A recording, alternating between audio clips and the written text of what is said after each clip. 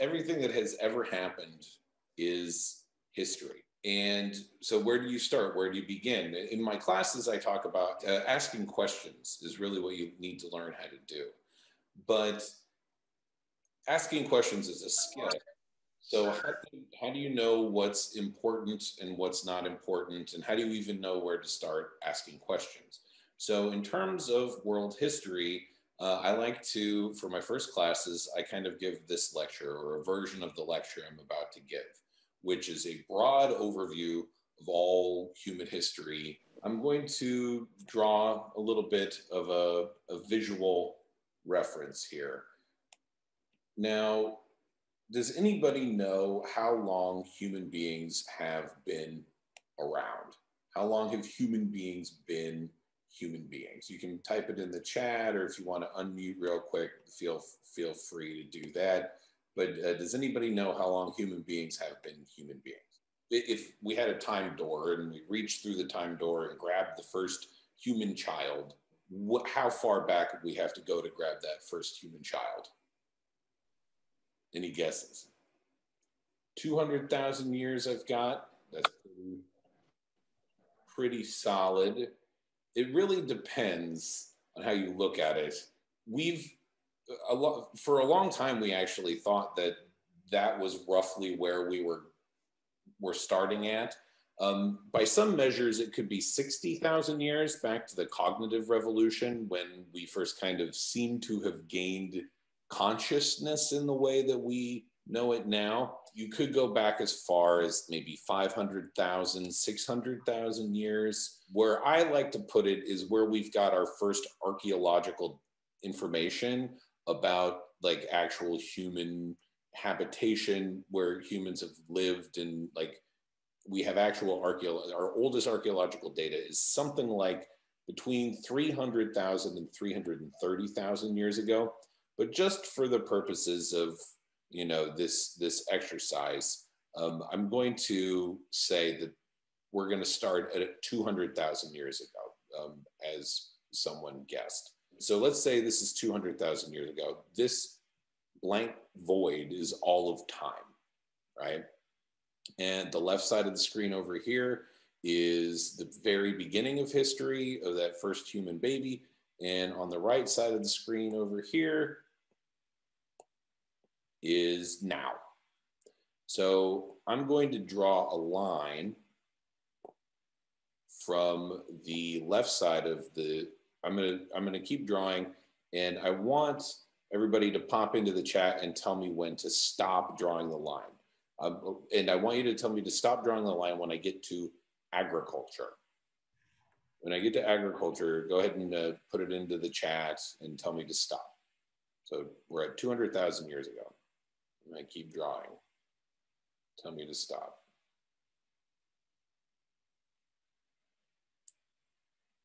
So we're about 175,000 years ago. Does anybody think I should stop at 175,000?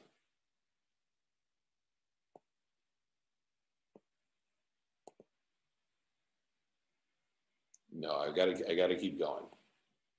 Keep going. Around 100,000 years ago.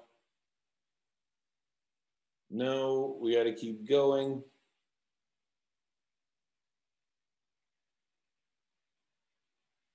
And actually the line goes somewhere around here. Agriculture first shows up, yeah, around 8,000 years ago for agriculture, how we kind of know it today. We had some early forms of intensive cultivation. In this intensive cultivation, there were some forms of early agriculture, and we had some forms of early civilization, but maybe not cities. If you think about Göbekli Tepe, which is a really old kind of temple compound, but right about here. So if we look at most of human history, the vast majority of the time that human beings have been alive was as hunter-gatherers.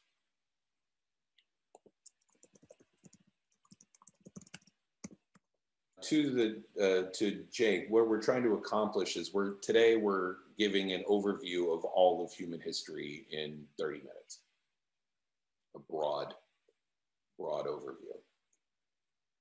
And from this point, we have about 10,000 years of agriculture, roughly speaking, where things didn't change very much.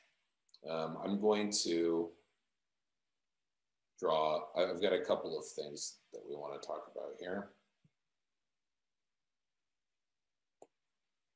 So we'll say that ancient Sumer, we'll put it about 4,500 BCE. That's not exactly right for Sumer, but we'll put it there because it's smack in the middle at least. 4,500 BCE. This is ancient Sumeria. What percentage of ancient Sumerians were farmers?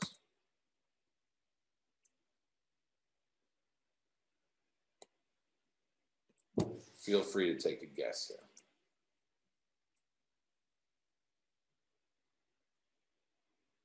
here. 85%, 100%, 90%, all very close. It's greater than 90%. We can say fairly confidently that it's greater than 90% farmers. The vast majority of people are working for a god king who is at the top of the social hierarchy. And then he's got some guys who are priests and scribes and maybe some professional warriors, but it's not likely that there were a lot of people who were professional fighters necessarily. Military is expensive and they got to feed their families. We're talking here in the chat. Ancient Sumeria is in Mesopotamia, in Iraq, modern day Iraq. So now let's zoom ahead to 1820 CE in the United States. Now, think about the perspective here. This is, how many years ago is this? This is something like 6,000 years later from ancient Sumeria in the amount of time, 6,000 years of distance. If you, like, when we think of old, especially in Western civilization, like the oldest Western civilization that we usually think of when we think of old is like ancient Greece and ancient Rome. But ancient Greece and ancient Rome were around 200 BCE to 200 CE. So we got about a 400-year span around the year zero. And ancient Sumeria would have been 4,000 years before ancient Greece. So we got to think this is an incredibly long amount of time from 4,000. Like ancient Sumeria was twice as old to Greece as Greece is to us. You know, Julius Caesar didn't even know that ancient Sumeria existed. It was wiped off the map. We know more about ancient Sumeria even than the Greeks and Romans did. So what I want you to think about is, well, we've had a ton of time. What percentage of, think of all that progress that must have been made. So what percentage of people in the United States 200 years ago were farmers in 1820? What do you think? 65%?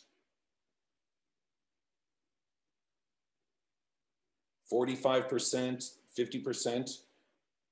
55? Okay, so it's a little higher.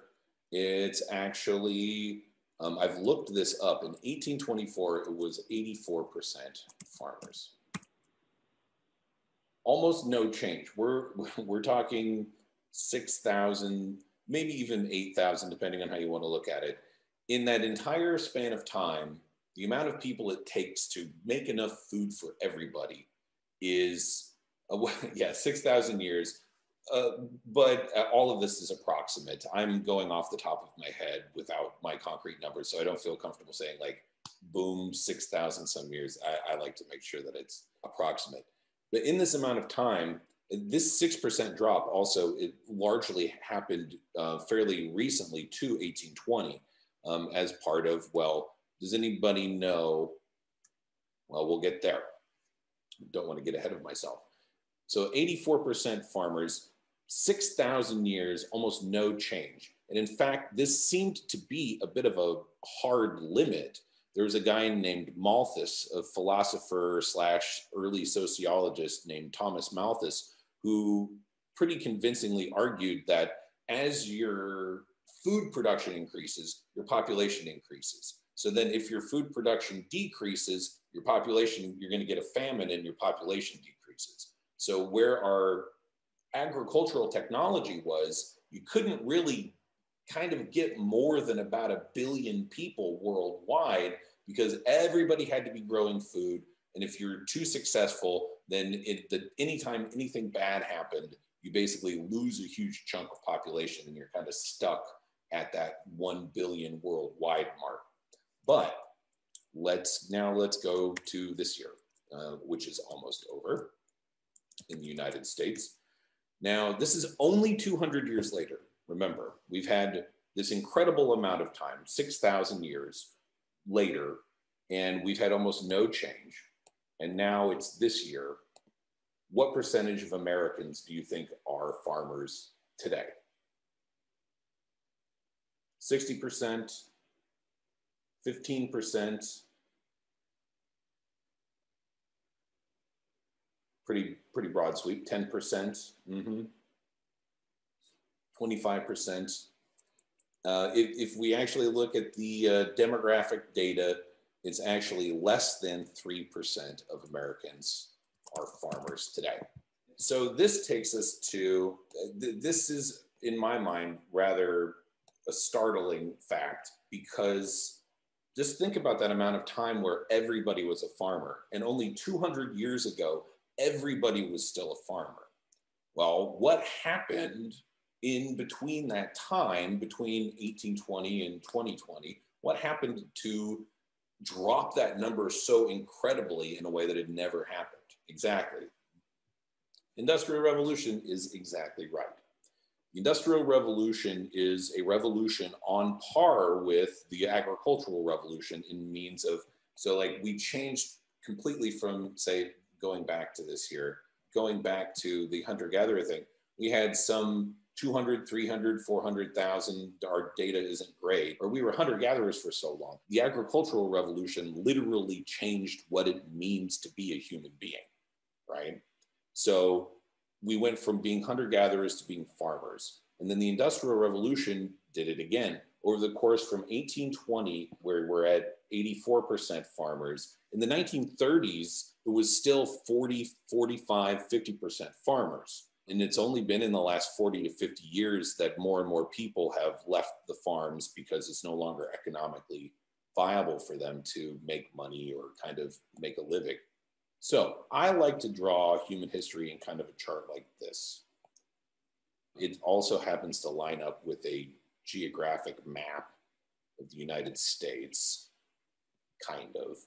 So you have the Rocky Mountains in the west, and the vast plains of the interior United States, and the Appalachian Mountains, which are not as big, but it's not a perfect metaphor. So these big bumps represent the periods of change. In geographically speaking, if you got a mountain range, one side of the mountain range is going to be one kind of climate, one kind of geographic, biological situation. And on the other side of the mountain range, you're going to have a different geographic, biological situation because mountains are a big barrier. Life doesn't go over the mountains easily. Moisture doesn't go over the mountains easily. That's why you often have, with a big mountain range, you have desert. So mountains make a difference. So we have the ag revolution here,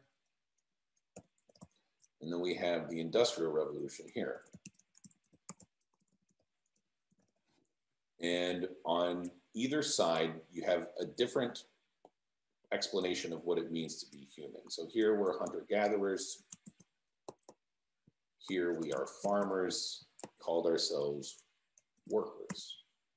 If we called ourselves workers, and maybe if you think about it, maybe some of you know farmers. It certainly is possible. Especially if, you know, there's still plenty of farmers in the world, but you maybe don't know any. And a lot of times students don't know any farmers, anyone who is a farmer. I want to ask yourself, who do you know works in a factory? Who do you know goes to a factory every day, you know, has a giant vat of molten steel that they pour steaming into make giant ships and make things? I bet not many of you actually know someone who works in a factory, which that's where everybody went in the Industrial Revolution. Even in the 1960s in the United States, the population of the United States that was a member of a labor union was 60%. 60% of Americans were in labor unions in the 1960s. Well, what percentage do you think of Americans are in labor unions today? Just as a guess, what percentage of Americans are kind of industrial laborers today? 2% is too low. Yeah, George got it in one. Yeah, 15%. In just like 30, 40 years, the percentage of people in labor unions, the number of workers in factories, due to, well, we've had arguably another revolution since then, even in a shorter amount of time. And even arguably, you could put another one there on top of it, or multiple ones. Some people are arguing that we've had multiple ones. I might put it as a single one, but we had an information revolution. Computers themselves were a revolution that changed how to do business. And then in the 90s, you had like 20, 30 years of computers. Then you had about 20 years where it's just the internet. You guys are definitely don't remember where the pre-smartphone era, I'm sure, but smartphones changed things too. So computers were like a revolution in and of themselves. The internet was a revolution in computers, and then smartphones were kind of a revolution in the combination of both computers and the internet combined, and we're carrying them around with us everywhere. And we may have gone through 3 industrial revolutions in the space that it took, the Industrial Revolution 100 years. We've done 3 in 100 years or less, or more, arguably. We don't know where we're at. We don't know how to measure ourselves or call ourselves, because a hunter-gatherer, that's what they do. They hunt and they gather. A farmer farms, right? A worker goes to the factory and works. But what do we do? Some might argue we're consumers. Some might argue that we're office workers or we're thinkers. It's hard to say, creators. It's hard to say exactly where we're at. But regardless, now we are very far away from where we were in the hunter-gatherer period. And it's happened in the geologic blink of an eye. And so I want to even put that into clearer, because if we draw this line at the bottom, this increasing line, is really a measure of how much information is available to any given human at any given time. And in your pocket, you have access to more information than would have been available to all of the hunter-gatherers up until this point. Now, an individual hunter-gatherer was very intelligent in their own way, especially after the cognitive revolution, somewhere around like 60,000 years ago. And they would have had to do everything by themselves. And so with that in mind, we are not individually maybe as capable as a hunter-gatherer, but as a society, we have access to more information than 190,000 years of hunter-gatherers combined. In your pocket, you have more information than every one of those hunter-gatherers would ever have combined. And so that's kind of where we're at. This is the extent of of world history from hunter-gatherers till now. This is the broad overview. The agricultural revolution and the industrial revolution are 2 extraordinarily important events that really draw the line. If I wanted to dig a little deeper, we can start zooming in. This is kind of the zoomed out global view of all of history. But there's even a further out direction that we can go. And we've also got, like, if we zoom in one more click, we start to see other geographic features, like right here around 1492, you have the voyage of Columbus for the Europeans to discover the New World in North and South America. And that fundamentally changed a lot of things about being human. Not really so much as the agricultural revolution and the industrial revolution, but still the Columbian Exchange is almost as important as the agricultural and industrial revolutions. It's just, I'd say, not quite S tier. But then we can zoom out a further click, and we could look at all of geologic time. And we could say, I could draw a picture of the Empire State Building, right? Where the bottom line is, this is a pretty classic metaphor, but the bottom line there is, I'm trying to draw the Empire State Building on the world's worst graphics program. But then, so if we start here and this bottom line is the Big Bang, we can then travel up the Empire State Building here and, tell me to stop when I get to human beings, right? This is the Big Bang, some 6.7-ish billion years ago, as far as we can imagine, because we can't really know like totally. And people have been, I'm going off topic, but I'm going to draw the line straight up this 6.7 billion year tower, and you tell me when to stop when I get to like even Australopithecus. If we keep going up, well, just to save time, I won't mess around, but if we keep going up, it's nothing. You can barely measure it. The amount of time on top of the Empire State Building that human beings have been around are about as thick as that line that I just drew. On top of the Empire State Building, it's about a coin's thickness on top of the Empire State Building. It's 3 seconds to midnight on New Year's Eve if the Big Bang is January 1st, New Year's Day. So we can zoom all the way out. I do love zooming all the way out. I do like looking at like how the laws of physics have shaped history, but mostly for AP purposes, obviously we got to stay focused. And for AP purposes, if we're doing test prep, we start right here. I try to give a little bit of context so we can understand the importance of the the importance of the agricultural revolution and the importance of the Columbian Exchange. But the line that we really got to start with, we do everything from the Columbian Exchange forward since they changed the test. So that's the story of history, quickly told.